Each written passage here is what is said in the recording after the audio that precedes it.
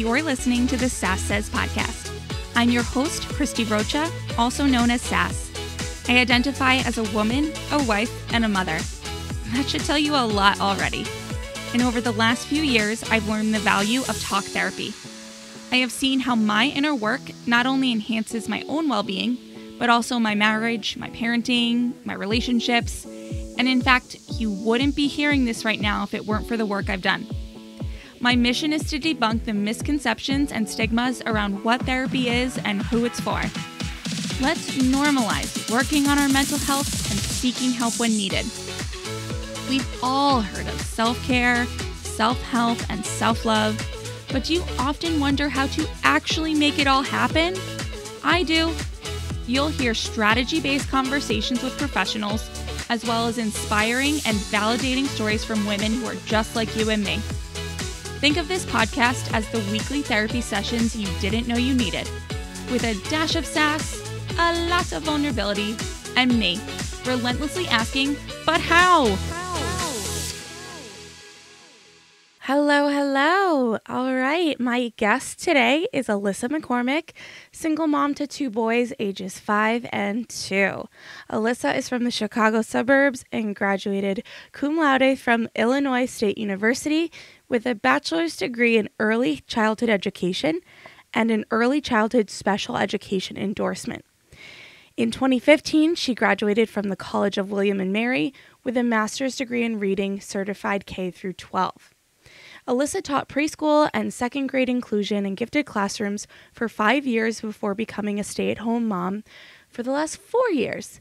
With some major life changes that Alissa will share with us on the show, she is now a working-from-home mom, a content creator, and small business owner, where she shares educational content and gentle parenting tips via her platform, Heartminded Mama. We get into so much. I love this conversation so much. We start by discussing Alissa's expertise, which centers around gentle parenting, consent, and body autonomy with our kids. Then we shift gears and we get a really vulnerable account of Alissa's story. I ask her what brought her to therapy, and she basically starts with her childhood to postpartum depression to an adult ADHD diagnosis, and then her transition into single motherhood. I appreciate her so much for sharing so much of her story, even a thing or two that she says she's never shared with anyone before. All right, so, and that being said, I would like to offer a trigger warning for suicidal thoughts. So, here she is. See you on the other side. Hey, Alissa, so nice to meet you. Thank you for being here with me. Hi, thank you for having me. I'm so glad to meet you. I am too. I've said this before, and I'm having the same moment with you where, I see your face all the time. I know. And now here it is in the flesh, sort of, right? Right. You feel like I feel like we know each other because I Yes. see you on my feed, but I don't really know you. So it's really great to get to do this. I know, it is cool. I appreciate it. And, that being said, I did find you on TikTok. That's how we're sitting here. I followed your account now for a little while. Talk to me about how that started. Did you just on a whim say, you know what, let me just put my knowledge to use? Like, how did you start that platform? Yeah, so before COVID hit, it was Musical.ly, right? TikTok was Musical.ly. Oh, I don't even know. Yeah, it was called Musical.ly, and all the high school kids were on it. And I had a couple girlfriends say to me, have you ever been on Musical.ly? Like, I feel like you would really like it. There's funny videos. This was back where it was less educational, right? It was more just like kids on the app. And I'm like, no, I don't have time for that. I'm a mom. Like, what? Right. They go, I think you'd really like it. You should just download it. So I did. And then I was like, wow, this is funny. I am enjoying learning what the kids are doing and whatever, because I didn't know about it. Mm-hmm. I was a 30-something mom, stay-at-home mom.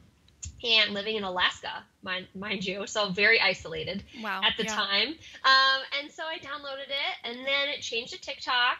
And during COVID quarantine, I was just bored out of my mind. My then husband was in the military, so he had to work. He still had to go to work every day. Mm-hmm. So I was at home with the kiddos, just bored and isolated in Alaska, and we couldn't go anywhere or do anything. So I thought, well, I'll just start making videos. Like, why not? I have all this time, and maybe I would help out other moms with giving them some tips and tricks, because gosh, I wish I had TikTok when I was a new mom. We didn't have that kind of stuff. I became a mom almost 6 years ago, and there was Instagram, but even then it wasn't really curated for, parenting at that point. Right. So anyway, I just started posting some helpful videos and mostly funny videos, and just trying to find some mom friends, because I was so lonely up there by myself as a military wife. And people just started liking my videos and being like, hey, wait, what do you mean by that? Can you explain? I'm like, oh, okay. You guys care about what I say and what I think?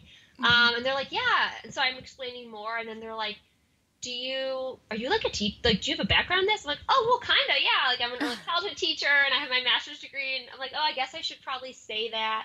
And so then I started realizing, wow, I can actually teach parents and like other teachers from home while I'm with my babies, even though I'm not in the classroom. That's pretty cool. So it just kind of took off from there, and I just started sharing what I was doing, and really connecting with other parents and teachers, and a lot of younger kids follow me, actually. More than half of my followers are not even parents. Wow. Which I thought was so interesting. But yeah, a very large amount of non-parents that have said to me, hey, I really like what you're doing. I think how you parent makes sense, and I want to parent like that someday, so I'm following you. Okay, no pressure. Cool. Glad you're here. Right. But yeah, it was really interesting. So that's kind of how it got started. I guess just kind of an accident, but a good accident. And I'm happy to do it. And it's become something really great now. I actually just made a company out of it. I'm an official LLC now, Heartminded Education LLC. And I'm not really sure where all I'm going to go with it. I would love to start doing like, courses with parents and with teachers, and just really making it into something really awesome. So I'm enjoying it. Yeah. Tell me about Heartminded. Where does that name come from? So I was once upon a mama. Yes. Right. And that's what most people know me as. That's what I started as. And that was just a random name I came up with. But the YouTube is taken by someone, and it's a very common phrase. So I quickly realized that if I wanted to like continue doing this, I probably had to change my name, because it was just taken everywhere. So then I did months of thinking and research and soul searching, honestly, to figure out, who am I? Like, what do I want to represent? What phrase or name embodies who I am as a parent, a teacher, a person? And I actually came up with it with my manager, because I was talking with her. She's one of my best friends. And we're talking, and she's like, okay, well, like, let's think of some ideas. And we know I'm really big into emotional intelligence and gentle parenting and intuition and empathy. And so we came up with Heartminded, meaning like thinking with your heart, but not just on a whim going with your intuition and what feels best, but also the minded part of using research-based practices, right? Like we need to actually look at research and see what it says, and that's the teacher part of me. But the heart part of love and gentle. I don't like that term of gentle parenting. It gives off such a bad message, I think, of like permissive parenting. Yes. So I'm saying Heartminded. And it's getting oversaturated. Oh, totally. I mean, everyone's kind of taking their own spin on gentle parenting, and it's become very confusing. I'll be honest with you. Very confusing. And people mix it with, because gentle, you think, oh, right? It's okay. So then you think permissive. And I don't like that. So I was like, I don't even like saying gentle parenting. And I know it is rooted in authoritative parenting, right? But that sounds like authoritarian. Right. So it's all bad. I was like, these are all bad names. I don't like these. I want to make my own. So we came up with Heartminded parenting. And I feel like that perfectly embodies the whole system of thinking with your heart and your brain. Because you don't want kids to, like just do whatever they want all the time and not have any guidance and discipline, but you want to do it with kindness and empathy and love. And so that's where I came up with Heartminded, is like the mix of both.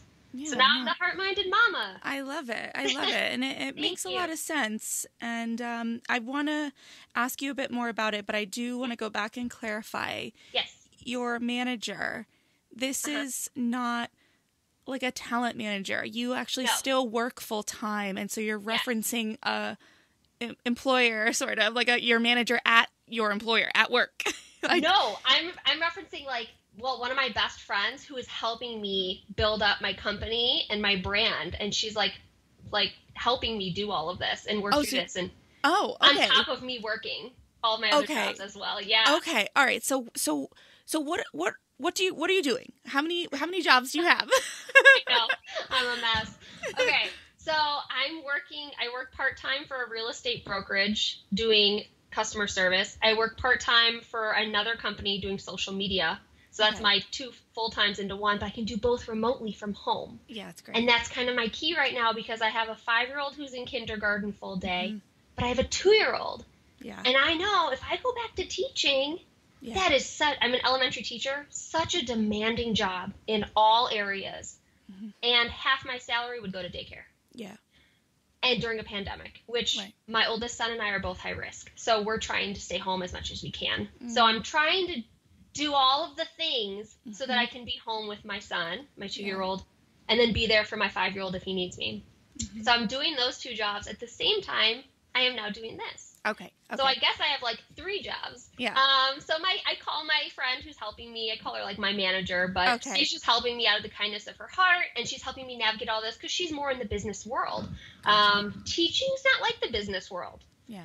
Right? Like I don't have that experience. So she's helping me navigate all of this, and we came up with that term together of Heartminded. And so it's really going great. Yeah. I have a lot of jobs. You have a lot on the plate. I do. Yeah. And so your platform, I mean, I initially came across, I don't know if this was initially your focus or just happened to be the videos that I was first coming across, but they were all centered around consent. And those videos get you thinking. They do. I mean, and I'm going to ask you to talk about it, but I'll just mention a few that sparked conversation in my house where, you know, having to do with tickling, secret keeping, adult contact, even if it's family, close friends. Tell me your stance on this and kind of what you practice and model for your kids and everyone you're trying to help. Yeah, for sure. So the consent videos and the tickling and the body autonomy, that's really what I think got me to go viral. Yeah. And that's what people first noticed. And what's funny about it is I had so many people at the time comment and be like, wait, hold on a second. You're onto something here. This makes sense. Why are we not learning this? Why are we not teaching this? Why are we still doing this to kids? And I'm like, hey, hold on a second, guys. We learned all this in our early childhood education classes. I learned all that in undergrad teaching. I'm like, you guys didn't learn this? Why are all people not learning these things? Why are only teachers learning it? Teachers should. Obviously, they work with kids. But shouldn't everybody else? Yeah. Right. Like, hold on. Right. So then I'm like, oh, I'm onto something here. I can really help people here because I guess just naively didn't realize that not everybody's learning this stuff. So then I wanted to share because of course my red flags go up and I'm like, yo, all of these kids are still being forced to do this and this and this and this. Like we need to help.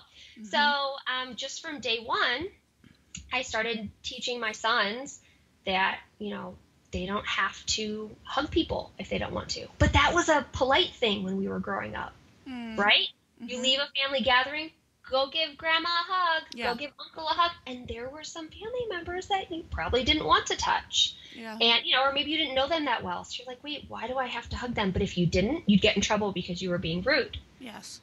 Well, why?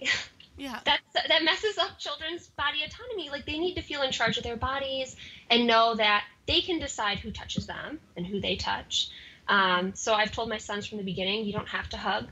You can give a high five, right? Like I don't want them to be rude, right? But they don't have to hug. So you can wave, you can say goodbye, you can do a high five, fist bump, or you can hug if you want to. My 2 sons are actually not big huggers. They only want to hug me and their dad, and that's really it. And so they'll just say goodbye and walk out, and it's fine. I actually am a big hugger, so it was a big wake-up call for me to hear from other people that they didn't like to hug, because I actually didn't mind hugging everybody all the time, and I have to catch myself now when I see people. I'm like, hey, how are you? And I go to hug them, and I'm like, oh, you might not want to hug me, because I was that other person all the time. So my sons know that they don't have to hug or touch people. And then with their own bodies. From day one, their dad and I always wanted them, within reason, right? To feel as in control of their body as they could. So even when we're dressing and undressing them, you know, when they're babies, they don't understand. You have to take care of them and, you know, do all of the things. But as they got older, like 1, 2, 3 years old, I need to be talking to them while I'm undressing and dressing them, telling them what I'm doing. In our classes in school, they would say, if you're taking off a child's pants to change them, why are you not talking to them about it? They just feel like a rag doll, like being manipulated, and that sets them up down the line to feel like they don't have full control over their body. Of course, you need to take care of them, but you should include them in the conversation. So they would tell us, sing to the child, talk to the child, tell them what you're doing as you're doing it. And so we've been doing that with our kids from day one. And I've had I had comments, right? Yeah, I would get good comments and bad comments. I bet, yeah. And the biggest comment I would get about that would be like, babies can't give consent for changing a diaper. Just change the diaper. Jeez. And it's like, okay, hold on a second. Of course I'm changing the diaper. But the point is that I'm talking to the child so that they're not just like zoned out while I'm manipulating their body and trying to clean them. I'm talking to them. So I'll say like, okay, I'm taking your diaper off now, and we'll sing and we'll talk. I'm like, okay, I'm going to wipe right here. Okay, I'm going to wipe your bottom. And it's using the real words the whole time, telling them what you're doing as you do it, and just making them feel included in the process. And that really sets that stage for future conversations on body boundaries and autonomy and even consent. And it seems that the world is becoming more understanding of that. When I first started talking about this years ago, people thought it was a little out of the box if they hadn't heard of it before, but I think it's getting to be more normal now. And just any time in the day that I can give my kids an option in something in their body, that's great. So, you know, hey, which pants do you want to wear today? Like, it's 10 degrees out. You have to wear pants. Okay, that's a safety thing. It is cold, but you can wear these pants or these pants. Which one do you want? Just any little bit that I can to give them some power over their body is really important. And so help me and anyone listening understand the possible repercussions of not doing that. So in not doing that, in not doing those small, simple things, children grow up to feel like their body doesn't belong to them as much, and that they should just let people do things to their body to make them happy, or because they said that they wanted to, or that this needed to be done. So, and so it just really sets the stage, like accidentally, for down the line, if somebody wants to touch me somewhere and I don't want to, I might just be like, well, okay, because you want to, but I don't want to. But mommy used to do this, and I had to just be quiet about it and let her do it. So I guess I should just let you do it.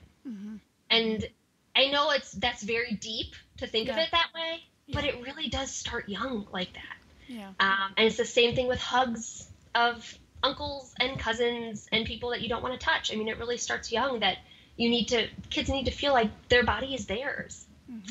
And it's powerful. And the other side to that is also that other people's bodies belong to them. Right? So it's not just that people might want to touch you, but also you do not touch other people. Unless they consent to that. And so we talk about that too. And I'll see my sons like go to, hug or touch or whatever, and it just touching for fun. We're not going to every time we touch say you need to ask first, because I mean you need to have those indirect touches all the time and whatnot, but we do practice. So if brother wants a hug and other brother doesn't, I'll say, hey, look at his body language. Does he look like he wants to hug you, or his arms out? And my other son will say, oh no, he's turning away and walking away. Well, then that means that he doesn't want a hug. So I'm trying to teach them that body language too, and how we can read body language to see if someone wants to touch us or not. But you don't get to just walk up to whoever you want and hug them. Everyone has a personal bubble and personal space. And so we talk about that as well, which I keep meaning to make videos on that. So I need to do that too. That reminds me, it's on my list. But that's an important part as well, right? Is teaching kids that they can't just touch anybody, and that everyone has free will. So we can't prevent all bad things from happening, but we can try. Yeah. We can try with those young kids and really try to teach them right from wrong and how to respect their body, how to respect others' bodies. And I mean, that's just the best way to reach to them, is just to start really young. Yeah. And that's what I'm trying to do with my boys, and then with other parents, so that they can teach their kids as well. Yeah. Yeah. And I just want to go back to a point you made about, it not being every time, because I think, and I don't say that to just now let everybody off the hook. It's more just like you said, it's a practice rather than a mandate. Yes. It's getting that language in their brains, and it's getting them familiar with concepts, and not saying that if you don't ask for consent every single time you want to touch your kid or your kid wants to touch you, that you're setting you and your kid up for failure. Right. It's that we're just starting to get their wheels spinning on these ideas and these concepts. Yes, thank you. That is such an important point to make. I had people commenting on videos and going, "You're crazy, lady. You ask your kids if you can hug them every time?" Yes. No. That would be so damaging. Yeah. Like, children need that affection from their parents. They need you to come up and give them hugs and love them and touch them, especially when they're young, right? When they get into middle school, high school, they might not want to be touched by their parents as much, but they need that. They need that spontaneous love and affection, and it's so important. We know that, but it's about practicing. So I give my kids opportunities to practice. Okay. Let's say out of 10 times that I hug them, I might only ask for consent once to practice it. But I know my kids, too. I know which son will hug me 10 out of 10 times, and which son might say 2 out of the 10 times, maybe later, Mom, or no thanks, high five. So it's just about catering to your children and giving them those opportunities to practice. Yeah, that makes sense. My daughter is like, she's the one that's hit or miss. Yeah. And whereas my son, he pretty much, if he could get back in my body, he would, so it's true. Yeah. Like he'll just sit on me, whereas if I'm cuddling her for too long, she pushes me off. She just doesn't want it, but yeah, I think, because like I said, your account definitely prompted a lot of conversations in my house, and, my husband had that initial feeling of like, you're telling me I need to ask my 3-year-old every time I want to hug her. And I was like, well, I don't know what I'm saying. I'm just asking you to think about it. Yeah. And we had the conversation around tickling. That was a big one, because tickling in itself, it's a funny thing, tickling, actually, when you think about it. Because in almost every situation I've been in, whether I was a kid or an adult where I'm being tickled, Did you it's like almost, well, right. No, not really. But it's like, it's almost like the more someone dislikes it, the more the person doing it wants to keep going. And so, and my husband's very playful, and he's like a big kid.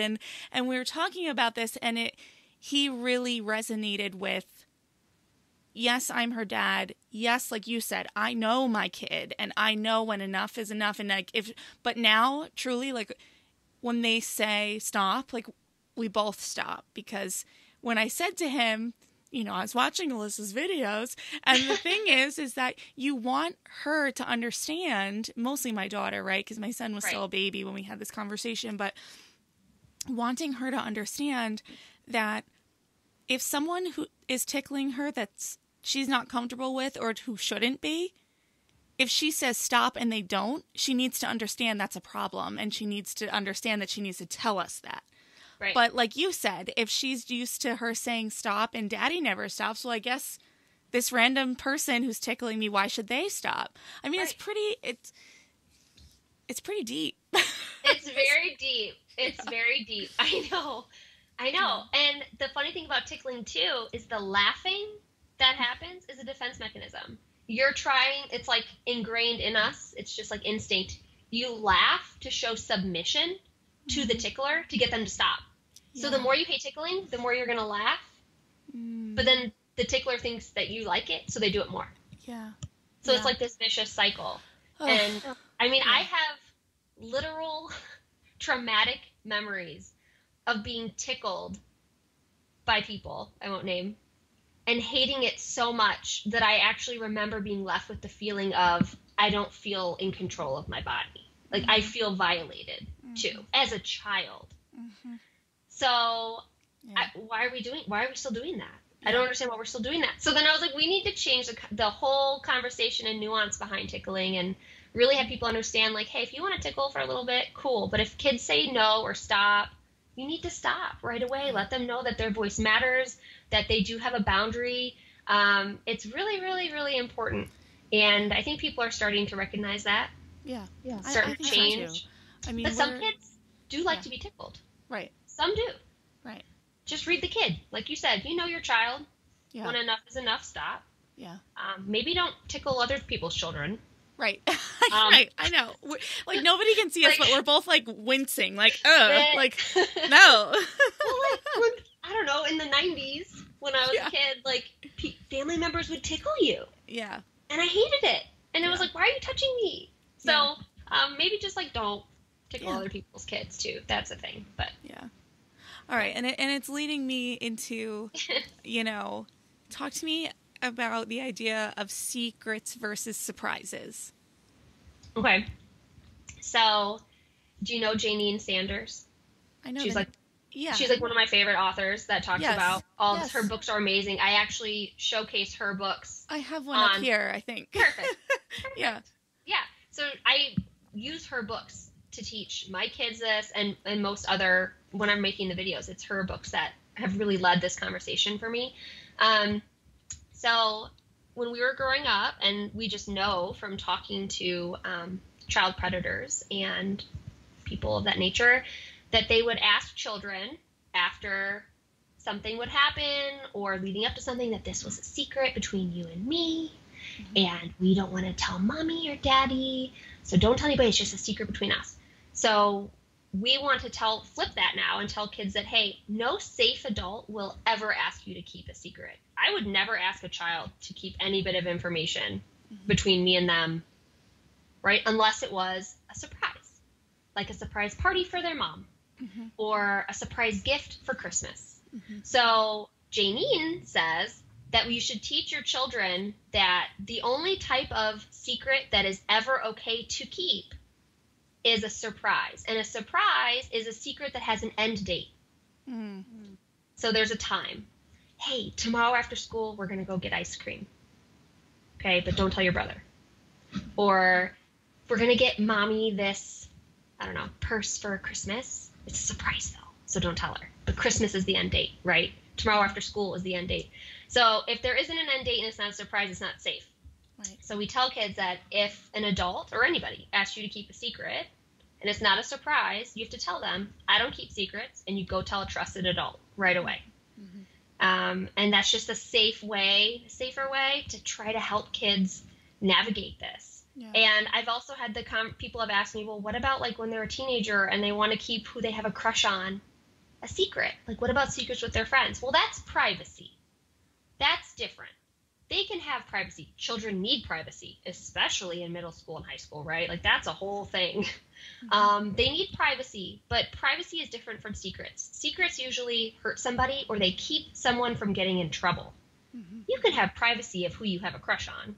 Right. And nobody's getting hurt when you have privacy. Right. So that's kind of the difference there. And my son will even tell me, he said that his teacher said to keep a secret about pajama day happening. He goes, Mom, she told me to keep a secret, and we don't keep secrets. And I was like, you're so right, baby. I was like, but also it's kind of like a surprise, right? Because the end date was that pajama day was going to be on this day. So like, it's kind of, so there's an end date. He's like, okay, he's 5. So we're navigating, but we've had those conversations. So it's going to take practice to get there, but he's already learning it at 5 years old. So that's pretty cool. Yeah. And I think that's a great example because, similar to the point we made earlier, it's a practice. And I think what I'm getting is just by having conversations with your kids, conversations that you think might be over their heads or they don't need right now, or there's been no reason to think they do, just by having them, you're putting ideas in their head that are going to come out later. And it's going to make, I think, like you said, the conversations down the line easier to have. Oh, absolutely. Yeah. Yeah, it's definitely, it's definitely heavy stuff. It is, because you know what? This is going to sound so ridiculous, but like, parenting is hard. It's the hardest. Like, hardest thing across all. There's so much we need to do for them. And especially because we weren't raised in today's world, first of all. I know. Totally different world. I know. And we just weren't raised like this. Yeah. I don't know about you, but like we were mostly raised in authoritarian households of you follow the rules, you listen. There's no gentle parenting. Compliance. Yeah, all about compliance. And so it's a different world. And I think parenting is a lot harder now because we are doing it the right way now. Mm-hmm. And that takes work. Yeah. I know. It's hard. And maybe just because you and I are talking at night, it's like, I'm just tired. I don't want to have to do it, but I have to do it. Yes. Like, it's just so intense. You know? It's so a little bit at a time. You're not going to solve all the problems in one day. And so that's why I say just like practice little bits every day, and eventually it becomes their life.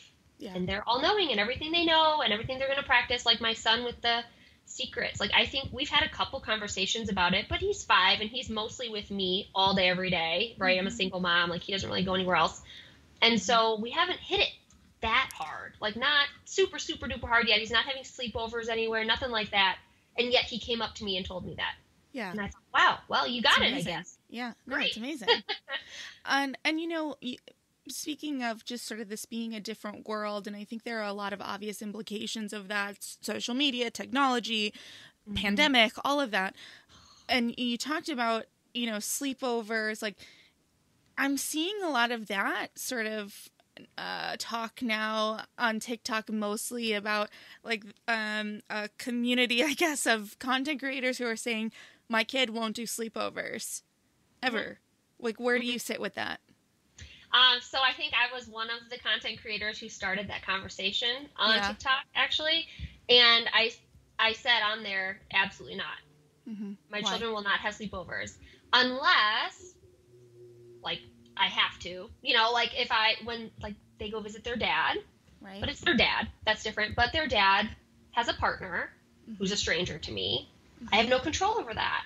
So that's an instance of a sleepover that I have no control over. And then like certain family members or like good friends that I trust explicitly, but like that's part of the issue is so much abuse happens with people that are close to the family. So you really like just statistically, that's it. It's usually people you know. Children are rarely abused by someone that's a total stranger.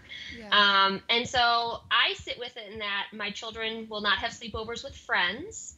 Okay. Or people we don't know well until they are older. Like when they're in middle school, high school, and they're able to tell me things, they're able to stick up for themselves, protect their bodies, tell parents when things are going on, I'm okay with that. But now when they're 5 and 2, I'm not going to just drop them off at someone's house and let them have a sleepover with friends like we did. Yeah. And it was so fun, and I had the best times. Yeah. But after hearing all the horror stories that I've heard, I just can't do it. Okay. I can't do it. No, and I'm glad you clarified, because at least for the purpose of this conversation and your stance on it, I tend to, not really having had to thought about this much yet because my kids are 2 and 4. Yeah. And we're in a pandemic, you know. Right. But yeah, I was thinking about it more in terms of them being older and going, really? Like, we're not going to have sleepovers with our girlfriends. And I had several birthday parties that were sleepovers, and you know. Were great. And they were great. I mean, and so I'm glad you clarified that. And I think most importantly, it's,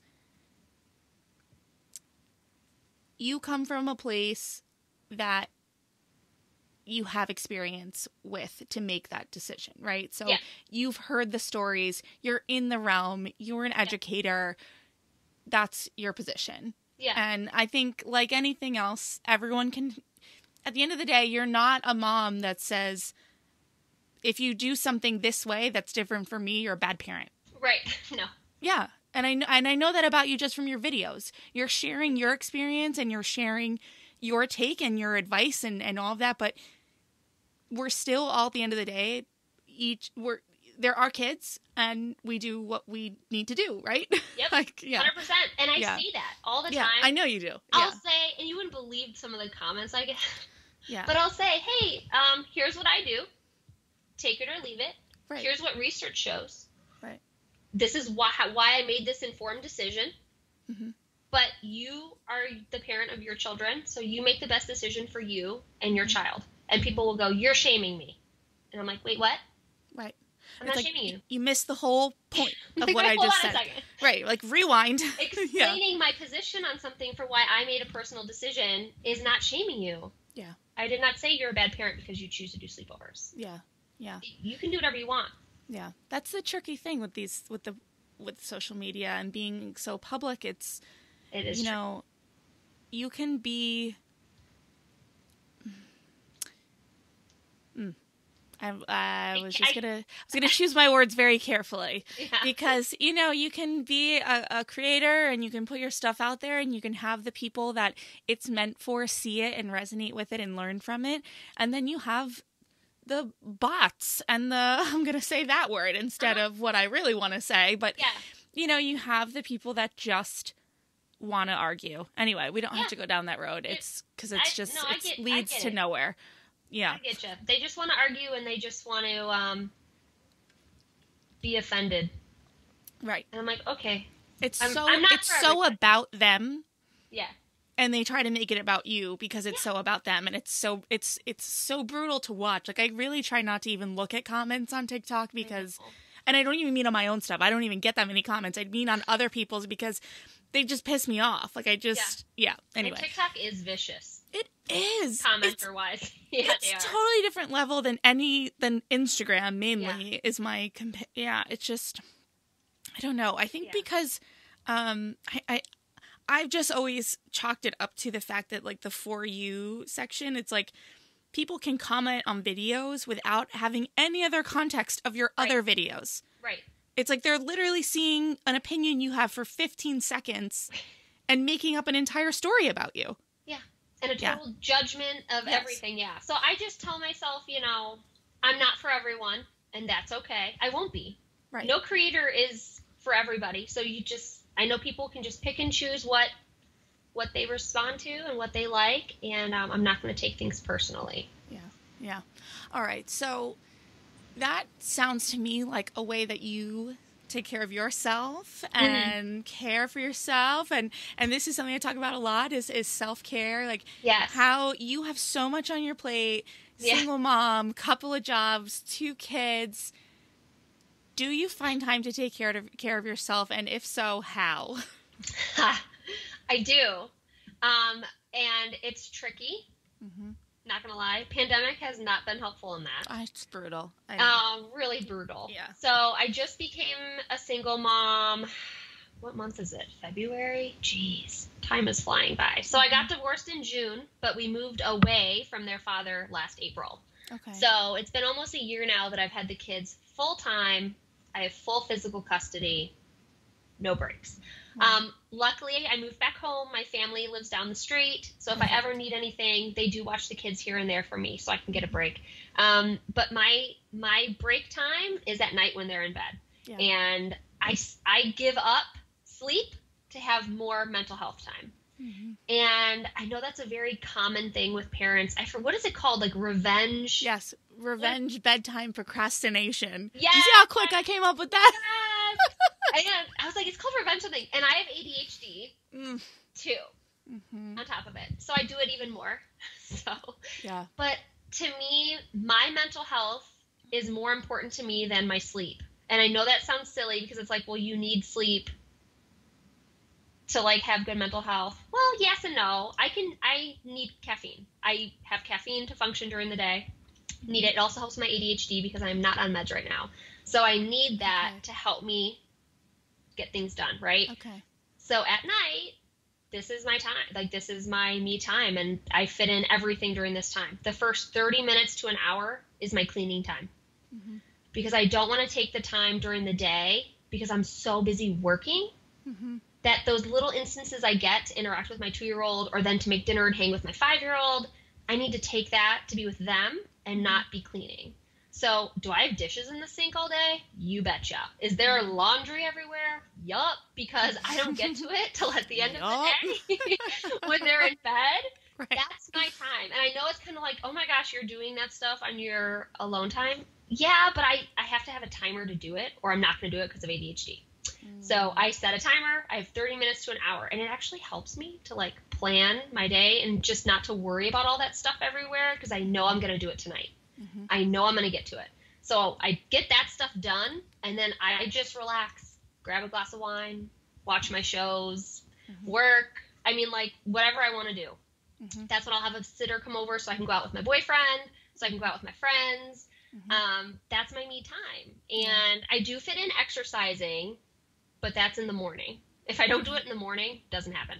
Yeah. But I do it with my 2-year-old because I can't get up before him because I'm not in bed till like midnight or 1 a.m. Yeah. I was just going to ask you what time you go to bed. Okay. Yeah. Yeah. Like midnight, 1 a.m. So I have like 4 hours to myself every night. Yeah. Yeah. And you need it. I need it. And my kids will get me up at 6:30, like clockwork. They are early birdies, which is fine because I just literally roll out of bed and make coffee. And then I'm like, let's go. And that's just how I function. I mean, if it whatever works for you, right? I mean, I don't know. I had a doctor's appointment a couple of months ago, and I basically went to the doctor to learn that everything I was like feeling, you know, just like all the fatigue and the kind of like fogginess and I am on antidepressants and all of that, but you know, the inability to lose weight, like all of this, we did all this blood work and she's like, you're fine. You're just stressed. And she's like, tell me something you stress about. And I was like, how long can we sit here? Right. You know, but the first thing that came to mind was sleep. Yeah. And she said to me, she's like, you know what?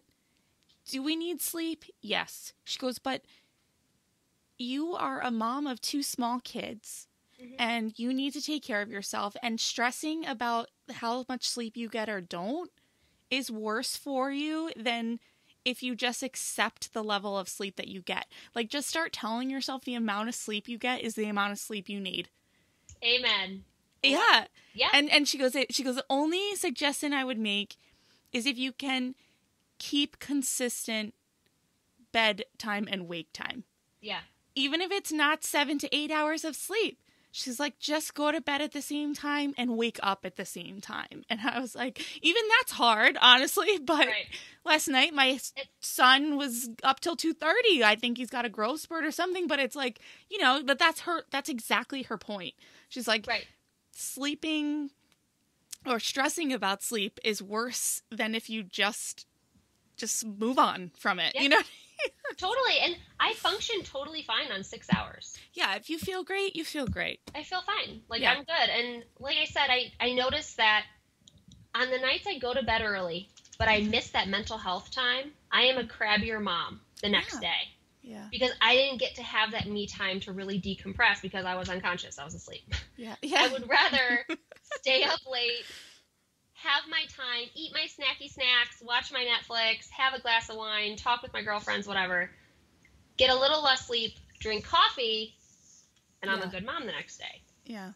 So. All right. Yeah. No, it makes sense. And I think that will be like a sigh of relief for other moms with toddlers listening. Right. But all right. So newly divorced, single mom, what have you learned in this time about being a single mom that you would have never known prior to this experience? There's a few things. I think what I mostly learned was just how isolated and like stuck at home I am. Because once the kids are in bed, I can't just run out to the store. Right. Oh, I just need to go get one thing, though. Nope. kids are in bed, don't have a sitter. You're going to go call your family. Like, right. I don't and want what are you going to do? Get a sitter so you can go to CVS? Right. You know, like, I get that. So I've become diligent about planning my errands and things I need to do during the day because I know I do not have time. Mm-hmm. Yes, nighttime, their bedtime is my me time, but it is not my going out time because I am stuck here. It's not entirely free. Right. Yeah. Thank you. Yes, it's not entirely free time. Right. I am still stuck at home, which is fine. But like, again, I work from home, pandemic, like I'm kind of itching to get out. Yeah. And I guess I just never thought about that before. I never really, I didn't have a reason to think about being a single parent before. Even though I was raised in a single parent household as well. But I was raised by my dad, not my mom. Mm-hmm. And so I never realized that until now, because when I was married, I could be like, hey, watch the kids, I'm running out. And that was my mental health break too, was to get out. And I don't have that anymore. So I think that's like the main thing I learned. But also, I guess the other big thing I learned was just how easy it is to get overwhelmed and overstimulated as a single parent. Because I am like, I'm working so hard every day to provide.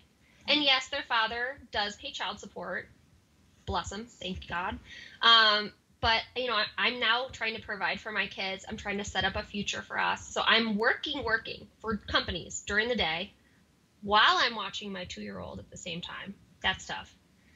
And then there is nobody to come save me at the end of the workday. Yeah. I'm it. So it's, okay, take off the work hats, put back on mom hat, which really has just been on all day. But now my other son's home from school, so now I got 2 hats on. And now I need to do the homework. We need to do playtime, make dinner, read the books, bath time, bedtime routine. It is so much easier for me now to lose it on them. Yeah. Because before I had that support person, I had that person that I could say, my ex and I would tell each other all the time, I need to get out for a second or I'm going to lose it. Like, you need to step in. And then the other one of us would take, a minute out. The other one would come in. I don't have that anymore. And it's been rough. Yeah. It's been rough. My fuse has been shorter for sure now as a single mom. Yeah. And I think about that fairly often, actually, because I definitely feel that desire for the savior sometimes at the end of the day, and I'll start stalker calling my husband at like 4:00 in the afternoon, like, hey, it starts casual, like, when are you coming home? What's going on? Yeah. And then the later it gets, it's more like, where are you? You said you'd be home in an hour, and it's been 61 minutes, Yeah. And then I think about it a lot, actually, more so when he's out of town or on nights where he says to me, I'm not going to be home till 11. I've got to work, this and that. And it's like this survival mode kicks in, and it's almost like the expectation of the savior is gone. Mm-hmm. So I'm actually more able to power through. But what I want to say about it is that every time I'm in that zone, I think of single parents and go, but this is every day. Yeah. That mode that kicks on for me, it kicks on because the other days I have the support and I just can recognize it, right? I can recognize the difference, and I just always think, my God, this is every day. I mean, I commend you so much and everything that you're doing, because it's, man, to have a partner in it with me and still be where I am, I can't imagine. I don't know. I hate even saying I can't imagine, because you don't have a choice. You have to do it. Right. Right. But I mean, and it's not to invalidate at all, what you're doing. I mean, you're totally valid in feeling overwhelmed and all. Thank you. I know. Thank you. I know. I just, it's next level though. It is. It's really hard. Yeah. Like, it's really hard. And I have people ask me, like, how do you do it? I'm like, I have to take breaks. Yeah. And like, I just posted a TikTok about this a couple days ago, last week or so, where I've trained my kids that mommy has to go take a break now. I'm going to be in my bedroom. What do you need? Like, what can I set up for you so that you're independent? You want a movie on? Okay. I put the movie on. Yeah. What puzzles can I get out for you? And I've trained them. They play, they're almost 3 and 5.5. So they do play together now. It took a while to get here. And I couldn't leave the 2-year-old alone for a long time. Right. But now they're to the point where they can play alone, and I step out, and I have to take breaks. Yeah. I do have ADHD. I get even more overstimulated than others, I guess, than neurotypicals, just from the noise and all, and I have to take breaks. Otherwise, I would not be able to do it. How old were you when you were either diagnosed professionally or self-diagnosed, whichever, with ADHD? Yeah, I was diagnosed professionally at, I think it was 31. Wow. I was still in Alaska, and I just turned 33. I was either 32 or 31. Okay. I was in Alaska, and I was in therapy. And it's funny, but I actually found out from TikTok. Yes. Like somebody else. Yes, I heard this before. Yeah, I saw a TikTok, and this lady was talking about how bedtime, getting ready for bed was so hard for her to do. And I thought, oh my gosh, I do that. That's so me. My whole life, my friends, when we would have sleepovers, would hate having sleepovers with me because it would take me like an hour to go brush my teeth and wash my face. And they're like, that takes like 5 minutes, Alyssa. Like, why? And I'm like, I don't know how to explain to you that it's just really hard for me to do. Like, I just cannot get up and go do it. And then when I'm there, I'm thinking about 50 million things and I can't do it, whatever. So I had that discussion with my therapist, and I'm like, yeah, like, what is that? Like, isn't that so funny? I don't have ADHD though. I'm not like hyperactive or anything. Like, obviously I'm fine, whatever. And she didn't tell me, but she actually did a test on me then, where it was like a scale thing, and like the front was, she's like, I just want you to take this. I'm like, okay. So the front was attention deficit, and then the back was hyperactive. I scored off the charts for attention deficit. Wow. Off the charts, like 10 out of 10. Yeah. And then the back side was hyperactive in talking. Only. Interesting. And so then I'm like, wait, what? And so then I'm reading about this, I'm finding podcasts, I'm talking to other people, and I'm just crying because I feel like my whole life was so much harder than it needed to be. I had to work 10 times harder than my best friend to study for that test. Am I dumb? No. But I couldn't retain the information. And standard methods of studying did not work for me. And my mind is just always like ding, ding, ding, ding, ding, ding. But we just thought I was ditzy. And I'm just kind of like that. But no, these are actually like real clinical signs. I'm heartbroken for your younger self. Right, me too. Yeah. I mean, she just thought I would get called Blondie all the time because people thought I was just like so ditzy and like in the clouds. I was always daydreaming, but I was a smart girl, and I was also that perfectionist. So teachers didn't say anything, and I wasn't like climbing out of my chairs, but I was chatty. But all girls are chatty, right? That's a personality trait of females, right? Right. Yeah. Yeah. I had a friend of mine, Diana, on the show, and she had a very similar experience. Just her whole childhood, and hers, she did talk about like getting, less than stellar grades and really, really struggling, and then finally getting a diagnosis was like just feeling seen for the first time in her life as like a high school or college kid. I can't remember. But yeah, just, and I know her very well. I've worked with her, and it's the same as you. She's incredibly intelligent, but just different, just learns and works differently. Yeah. Yeah. I could do a whole thing on that. I could talk about it for a long time. So how do you manage it a little bit now that you know? So thank God I know. And I found out before I got divorced because it was hard for me. Some of the struggles I had in my marriage, we didn't know was due to my ADHD. Interesting. I was drowning in housework, which I'd say any mother does. That's right. Right. But I was more drowning than an average bear. Right. So like the dishes would literally sit there for like days. And my ex would be like, yo, like mold is growing. Like this is not okay. And I'd be like, I don't know how to tell you that like I cannot physically get my body over there to do that right now. And now we know like executive dysfunction, right? Like that's all this ADHD things.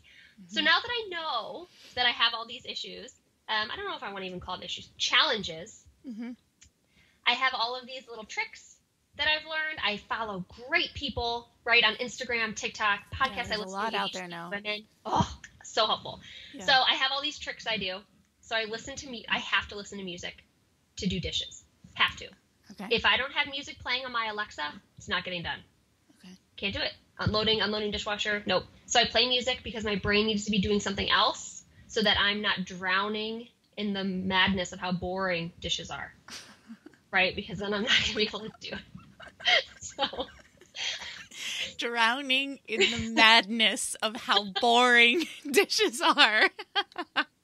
That's literally how I feel about it. Like, that's how I'm laughing because I relate. It's so, I can't take it. I can't either. It's awful. Yeah. Side note, ADHD moment. You know what's so funny about this is I'd say like 90% of my best girlfriends also have ADHD because I click with other neurodivergent people. Fascinating. That is amazing. Yeah. Isn't that crazy? Yeah. So anyway, tricks of how I survive this is music. I have to. And that also goes for when I'm cleaning any other room. So if I'm in the bathroom cleaning toilets, music's on. Vacuuming, I can't hear it. It's fine. But I usually have music playing. And the time thing, I have to have a time that I'm going to do it or it's not happening. So I set 30 minutes to an hour every day. That's my time to do these things. That's when it's happening. Laundry, I have to be watching a show on the couch, right? It has to be. I have to have something else going on. Yeah. I cannot just sit here and do these. And the difference is not that it's not as simple as, well, why don't I just watch a show while I'm doing laundry because it's more enjoyable? It's like, this is how it gets done. Yes. Yeah, it's because it's different. I know a lot of people who watch shows and do laundry because it's convenient. I'm one of them. But I can also do it without. I cannot do it without. Yeah, exactly. It's a difference. The laundry will sit there for a month. Yeah. And I will not touch it. But if I bring the basket over to the couch and I put TV on, I can get it done quickly. Yeah. Another hack is I don't fold laundry. You just put it in. Yep. Put it in the drawer. Yep. Whatever. I made TikToks on this, and it blew people's minds. I bet. The perfectionists were, like, ready to kill me. They're like, wait, what? I'm going to come over right now. Do you know what I just pictured? Was like a Marie Kondo style set of drawers next to yours. Okay, so when that came out, when did that come out? Like, a couple years ago? Yeah. When that came out, my couple of friends that are perfectionists.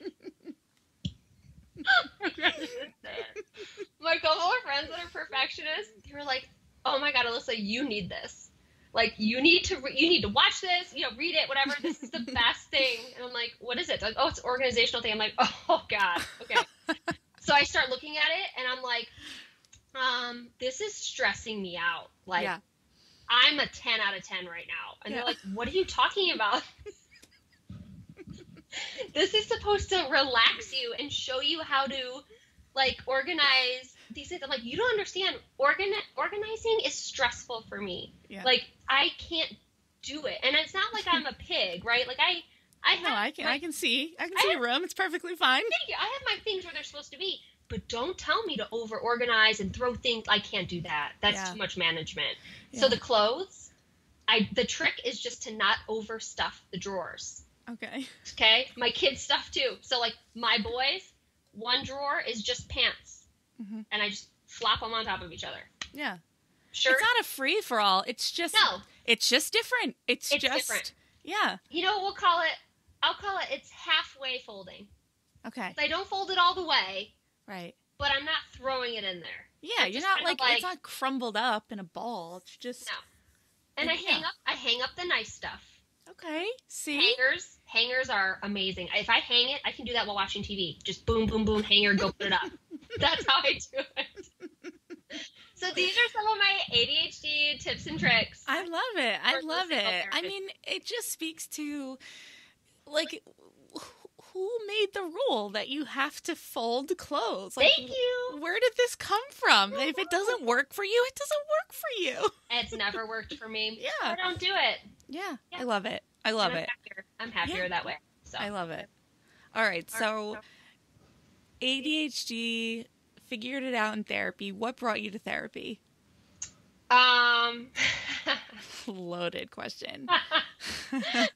Yes, it is. Yes. Okay. Woo. All right. I don't know where to start. I'll keep it brief. So my parents divorced when I was 5 years old. My mom left the family for a drug and alcohol addiction, pretty severe. So when they divorced, my brother and I actually lived with my mom first for like the first 6 months of the divorce, and that's when she spiraled. Saw a lot of things I should never have seen. That's where all my childhood trauma, most of it, comes from that 6-month period. Wow. And that's a very formative age. Yeah. I was in first grade. So. Yeah. Wow. So it was pretty tough. So then she lost custody of us. We went and lived with my dad. My dad raised us. So I was raised by a single parent. He was an entrepreneur, has his own business. So he was busy working, and he did the best he could and did an amazing job, like best dad ever. I had a great childhood still, but I had a lot of mommy problems. Didn't see my mom. She was in and out of jail, prison, rehab, halfway houses my whole life. Barely saw her. And that's part of, I think, what makes me who I am now as a mom is I knew I always wanted to be the mom I never had. And so that's why I pushed so hard to be a really good mom for them. Sorry, I'm trying not to cry. So anyway, I had a lot of trauma and issues from that. But then I went to college, got through that, went right into teaching, went through that, had my first baby, and I was crushed by postpartum depression and anxiety. I have high functioning anxiety, which I know now is usually also coupled with ADHD. And I just was hit so hard with high depression, high anxiety after his delivery, which was very traumatic, and caused a lot of pain and damage. And, I was down and out for months after his delivery. It was a forceps delivery. Oh, wow. Did a lot of damage on me. I was in physical therapy, public physical therapy, which is another passion of mine, is educating mothers on get public floor physical therapy. Like, I know a lot of women in America don't even know it's a thing, but it's common in Europe. You got to do it. Anyway, so I was just drowning in motherhood. So by like 3-4 months postpartum, I was so miserable. I was ready to just end my life. And I was like, I need to get help. Like, this is not okay. Like, this is not who I am. I've gone through bouts of depression before, like in high school, like puberty, but nothing like this. And I knew it was because I wasn't sleeping because I had a newborn. And my ex had to go work. He was in the military. And I wasn't sleeping. My kid was up every hour, exclusively breastfeeding. I was exhausted. So we were military. So I went to the military hospital and I told them, I think I have like postpartum depression and anxiety. And at first they kind of blew me off. They're like, oh, is it the baby blues? And I was like, no, I'm on like month 3. Isn't the first 2 weeks? Me. That's a whole other podcast. Yeah. I was like, no, I have, I need help. And then they gave me the checklist. Do you show these symptoms? I'm like, yes. Yeah. Times a million. So then I started therapy then. And I did therapy when we were there in Virginia. That's where we had my first son. We were stationed there. And then we moved to Alaska to his next duty station. And I started up again there when I was pregnant with my second son to try to counteract it from happening again. Did it work? It did. But I think a lot of things went into that. His delivery was a breeze. Okay. I didn't feel so scared anymore because I felt confident as a mother and a woman. I know what I'm doing this time and I got this. I can do this. Having his brother there that I needed to be strong for and still play with every day, So I did therapy then in Alaska for 3 years. I stayed way longer than I thought, but I just kept thinking, gosh, I have so many things to work through, all this childhood stuff, and then it became marital stuff, and then it became divorce stuff. So I'm a big believer in therapy, and I would totally be in it right now if I could afford it. But I know it's a problem. It's a big problem. Military healthcare, I lost. Yeah. Someday. Yeah. Well, thank you for sharing all that. I know you just briefly explained what seems to be a lot of impactful moments in your life. And the one that I will ask you about further is, can you share what postpartum depression and anxiety looked like for you? How did it manifest, and how did you start to know? And I ask to give you some guidance on that, because I feel like that even that's a loaded question. To give you guidance on that, I didn't recognize my own postpartum depression until I heard another woman talk about hers. Oh. And say the things she said. And I was like, oh, I do that.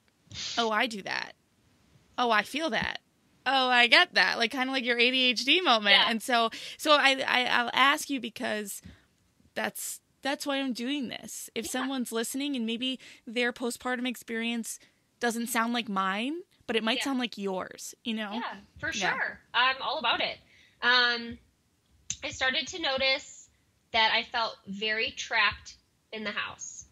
And I know that isn't, I think, a normal thing with new mothers, right? Because you kind of are, because you have a newborn. And at this time, it wasn't a pandemic back in 2016 when this was going on. Right. I could have gone out and gone anywhere, done anything with any friends, and I didn't. Yeah. I just kind of felt like I was stuck in this house, and I'm trapped here, and I can't go anywhere, and I can't do anything. And my friends worked. They were all teachers, but, like, I didn't want to go out with them. I didn't want to see them, and that's so not like me. And then I was crying a lot all the time. And I remember one of the things that I later told my therapist when I was in therapy, but I remember one of the things that I thought all the time was, gosh, this was supposed to be easy. Why isn't this so easy? I was supposed to be this great mom. I was supposed to do this. Why aren't I doing it? Why can't I just do this and have it just be so easy and great? And when I said that to my therapist months later, she was like, that's your depression talking. You are doing it. Look at you. Yeah. You got the baby up this morning. You changed him. You fed him. He's smiling. He's dressed. That's the job. Yeah. She's like, you got him in the car seat, in the car, in the stroller, and in here. You're doing it right now. Why are you telling yourself you're not doing it? Right. And I was like, I don't know. I guess I just thought I would be like, I don't know. I guess happy. I am doing it. Yeah. I guess I thought I'd be happy doing it. Yeah. And so, like, that mindset and just realizing that, like, my mind is playing these tricks on me. Like, I am doing this right now. Anxiety part, I kept thinking that something bad was going to happen to the baby, more than normal, like more than a normal amount. Like, oh, he's going to get sick. I can't take him here. He's going to get sick. Or I can't, like, when he's sleeping, he would be sleeping, and I'm like, I have to stay here until, like this time to make sure that he's for sure not going to suffocate on the sheets. I mean, it was just like too much. Heightened anxiety. And I knew, I'm like, I'm not sleeping on top of this. I'm up every hour to nurse the baby, and he wouldn't take a pacifier or a bottle because he had a tongue and lip tie that the hospital would not cut. So I was it. That was all. I'm the only person that could soothe him, and it was killing me. And I remember I had a moment when I was rocking my son in his rocking chair in his room. I've never told anybody this before. So here I am telling everybody. Surprise. I had a moment where I was like, I think he would be better off without me. I don't think I should be here anymore. I think he would be better in the world without me because I'm such a bad mom and I'm so terrible. And I just started crying and trying to think of all the ways that I could end my life. Sorry. And then I was like something kind of like shook me, and I was like, what are you talking about? Like, you love life, and you're such a happy, positive person, and your baby needs you. Like, what are you talking about? And I was like, okay, I need to get help. Like, this is not okay. Like, I'm so tired. And I was like, and I know he needs me. I'm his mom. Like, what? And so, like, next day, at the time you could make appointments and just go in. I told my now ex-husband, I was like, I need to get help. Like, I'm not thinking right. Like, something's wrong with me. And I'm not being myself. He's like, I know, but I don't know how to help you. Yeah. I'm like, well, I know that. Like, this is my first time doing this too. Like, I didn't expect this to happen. So I got help, but it's a lot. It was a lot of things. Yes. Yeah. No, thank you for sharing. It's emotional to hear. And I think mostly because obviously I'm looking at you. I can see the emotion on your face and hear it in your voice. But also because I think I think so many of us have been there or have been close to there. And it's such a shameful thing to go through until you go through it and you process it and you learn from it and you get the help. Yeah. And it feels terrifying. Yeah. And so, same as I said before, it's like, I'm picturing you in that chair. And I'm so glad you got help. And I also can recognize, although there is still emotion, obviously, feelings are okay. Yeah. That I'm sure there was a time where you couldn't have even said that out loud. And there's women listening that are in that place too, that are going, wow, I hear all of that. I feel all of that. And now I have the job of telling someone. And that is another hurdle. Yeah. It's intense. The whole thing is intense. Yeah. And I was embarrassed. Yes. I remember thinking, I'm supposed to love this. Yeah. Well, and here you are also trying to rewrite the story, right? Like saying earlier, I want to be the mom I didn't have. Yep. And here you are, your brain is this just, like you said, playing tricks. And I was just picturing, I literally, as soon as you said playing tricks, I just pictured like this green monster with its like claws in your brain. Oh, I don't know why. yeah. That was like the image I got. And probably because that's how I've sometimes pictured my brain, you know? And it's like, gosh, yeah. Yeah. You're just trying to do your best. Yeah. And it also, in a weird way, made me understand my mom more. Yeah, I can imagine. Because she also had postpartum depression. And she obviously, she has mental illnesses. And so I kind of understood more about like, wow, when you're sick, you're sick. Yeah. And so I found a lot of healing in motherhood with my mother. I bet, yeah. And that helped me there too. And then, but I got better. Yeah. And she did. Yeah. And I think the interesting thing about motherhood and about what you're saying to me is that idea that I know a lot of people use this now, but or talk about this now, but the first person I heard it from was Dr. Becky Kennedy talking about, how two things can be true. Mm-hmm. On one hand, you can be sitting there, your brain is telling you your son is better off in this world without you. And on the other hand, you fully recognize how much you love him and would do anything for him. Right. And it's totally wild. Totally. And on lesser scales, they drive us absolutely insane and we need 5 minutes away from them. But we never want to be away from them. Like, It's like, how is this real? Like, how are we supposed to function like this? I know. It's literally the hardest thing on the planet. And I really want anyone listening, if they're feeling like they're identifying with us and with me, I want them to know that there really is no shame in needing to get help. Yeah. Like, there really isn't. Yeah. Ask, go. Yeah. Do it. I think the world is such a safer place now for mental health and the discussions and getting help, when it wasn't even 5 years ago when I went to get help. And I was embarrassed to even tell my family I was going. Yeah. And I really didn't tell most of them. They didn't live by me, so they didn't know how bad it was. And I think the world is a much safer space and place for getting mental health help. And even if it wasn't, you should go. Yeah. You gotta go. Yeah. And you are proof of overcoming so much to be, I mean, we talked all about how overwhelming and overstimulating your life is, but I think you would say that generally you're happy. Yeah. I mean, annoy people with how happy I am. Right. Like, and I say, I didn't mean to overly assume. I'm a consumer of your content. So I've seen the videos where you talk about, just your divorce as an example. We're much better as co-parents than as a married couple, and you're making your own way, and you have your business, and your boys are telling you about secret pajama days, and things are happening, It's really, it's wonderful to see. And so, Yeah. I've overcome a lot, Mm-hmm. but I guess that's another point I want to make to everybody is that you can too. Yeah. I mean, I had a lot of odds against me Yeah. growing up, Mm-hmm. and I didn't even have a female role model in my life or a mother. Yeah. And I don't want to, I'm not like the best mom, and I have many faults. I'm very imperfect, but I'm a good mom. Yeah. And I didn't even have a role model to help me do that. So you can do it too. Yeah. You can overcome anything. And I've just always been a happy, optimistic person. It annoys people.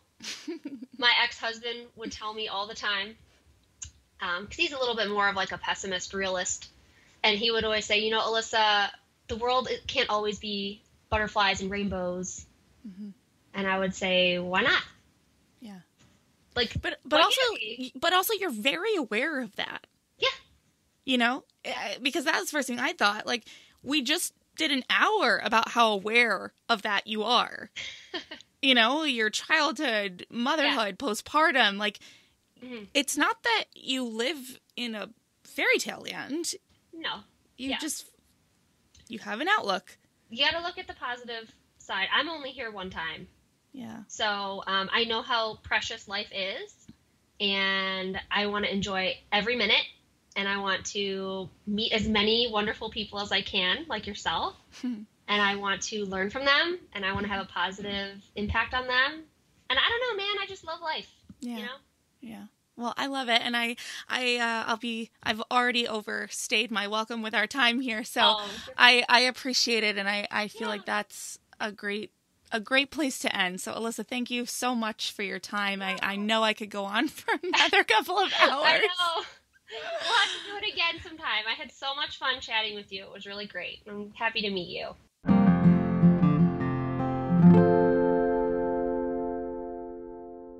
I came away feeling so connected to Alyssa after this interview, which I guess is what happens when you get deep immediately, right? But I've also followed and consumed Alyssa's content for some time now and can tell you that her authentic self comes through in those videos. She is what she appears to be, which, you know, I think just solidified the connection because I had a base connection that was not returned because she didn't know who I was. But in truly connecting with her and speaking with her, it's so obvious that she is exactly as she says she is on social media, and it just, I don't know, it's nice. Anyway, all right, moving on. I absolutely love conversations where we can laugh and dig deep into some intense stuff. I think that's often the beauty of the conversations that I have on this show is hearing and feeling the duality of motherhood and our experience as adult women. My big takeaways are, number one, that working with our kids on consent and body autonomy, the whole conversation around tickling and all of that is that it's a practice. I was truly so thankful to get to walk through this with Alyssa because I was concerned that I was really messing up by not asking permission every single time I wanted to hug my kids. But it did also feel like that's impossible. So anyway, I really appreciated her clarifying that, and I also loved her explanation on secrets versus surprises. So spot on.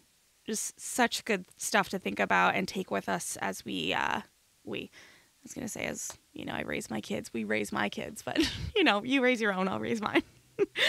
Anyway, Alyssa also shared her experience with ADHD, which we all now know how not alone she is. And you heard me laughing the whole time she's talking about how she just doesn't fold clothes, right? Like, who made this rule? I mean, I get it. I get, you know, the organization and whatnot, but it's like, what always was doesn't have to be, right? If it doesn't work for you. So, and I just appreciate her sharing so much about the routines that she's set up for herself so that she is successful. And, yeah. I don't know. That whole conversation really made me think. It's like, who cares if your stuff's not folded? And, you know, you just got to do you. Do what works for you. And, of course, you know, last but certainly not least, Alyssa, your bravery in sharing your childhood experiences. And I don't know about you listening, but my emotions were running high as Alyssa talked about being the mom to her kids that she always wanted for herself. I think that there's aspects of that sentiment that we can all relate to. And I just really appreciate her really going there, because it's not easy to talk about. And I will just reiterate what Alissa said at the end there about getting help, because I believe in it so much, that if you or someone you know or love is struggling with depression, postpartum depression, anxiety, OCD, suicidal thoughts, intrusive thoughts, please get help. Please get professional help. And in the meantime, you can reach out to people like me and Alissa, and we can share our experiences. We can cheer you on. And while, like I said, we cannot replace professional help. We're not doctors. We're not counselors. We can support you and be there for you in a way that works for you. I don't know. I just want to help you. So, all right, that's it. Thank you so much, Alissa, and thank you for listening. Bye. Thank you so much for tuning in today. Sass Says is a production of Luann Niagara, Inc. This podcast is meant to be educational and not meant to replace professional therapy or professional medical attention. To learn more about today's show and what's new in my world, head over to sasssays.com. Thanks so much. Talk later.